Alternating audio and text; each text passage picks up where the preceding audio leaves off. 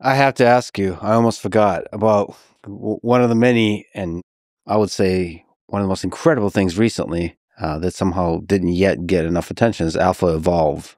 We talked about evolution a little bit, but it's the Google DeepMind system that evolves algorithms. Yeah.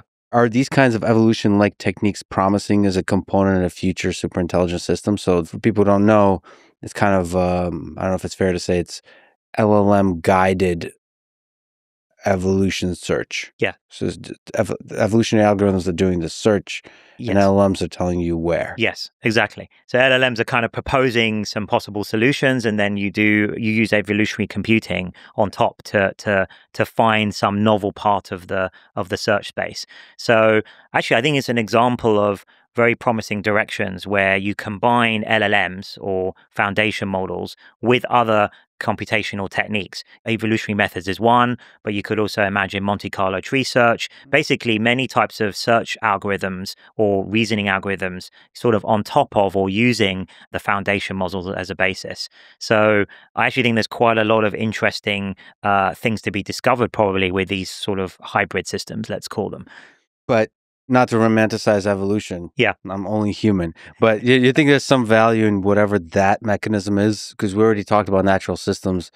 Do you think where there's a lot of low-hanging fruit of us understanding being able to model, being able to simulate evolution, and then using that whatever we understand about that nature-inspired mechanism to then do search better and better and better? Yes. So if you think about, again, breaking down the sort of systems we've built to their really fundamental core, you've got like the model of the underlying dynamics of the system.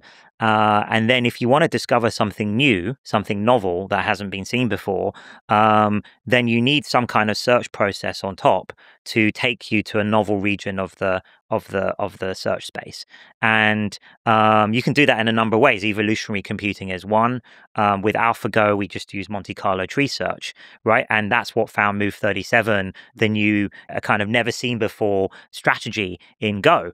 And so that's how you can go beyond potentially what is already known. So the model can model everything that you currently know about, right? All the data that you currently have. But then how do you go beyond that? So that starts to speak about the ideas of creativity. How can these systems create something new, discover something new? Obviously, this is super relevant for scientific discovery or pushing science and medicine forward, which we want to do with these systems.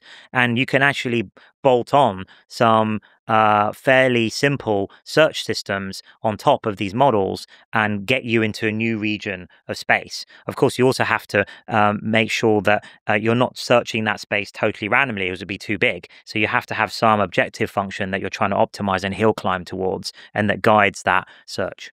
But there's some mechanism of evolution that are interesting, maybe in the space of programs, but then the space of programs is an extremely important space because you can probably generalize to everything. But, for example, mutation. So it's not just Monte Carlo tree search where it's like a search. You could every once in a while combine things, alter like components of a thing. Yes. So then, what evolution is really good at is not just the natural selection, it's combining things and building increasingly complex hierarchical systems. Yes. So that component is super interesting, especially like with AlphaEvolve in the space of programs. Yeah. Exactly. So you can get a bit of an extra property out of evolutionary systems, which is some new emergent capability may come about. Yes. Right. Of course, like happened with life. Interestingly, with naive sort of traditional evolutionary computing methods without LLMs and the modern AI, the problem with them, they were very well studied in the 90s and early 2000s and some promising results. But the problem was they could never work out how to evolve new properties, new emergent properties. You always had a sort of subset of the properties that you put into the system.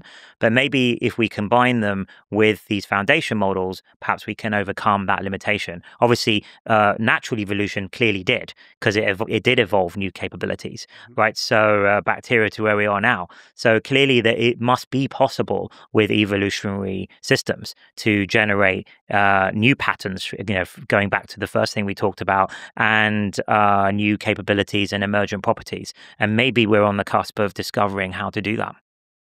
Yeah, listen, AlphaEvolve is one of the coolest things I've ever seen. I've on my desk at home, most of my time is spent behind that computer is just programming, and next to the three screens is a skull of a tiktaalik, which is one of the early organisms that crawled out of the water onto land, and I just kind of watch that little guy.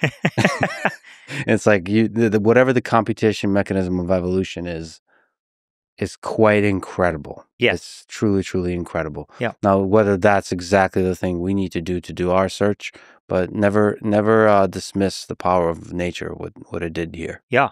And it's amazing, which is a relatively simple algorithm, right, effectively, and it can generate all of this immense complexity emerges, obviously running over 4 billion years of time, but it's you can think about that as, again, a search process that ran over the physics substrate of the universe for a long amount of computational time, but then it generated all this incredible rich diversity.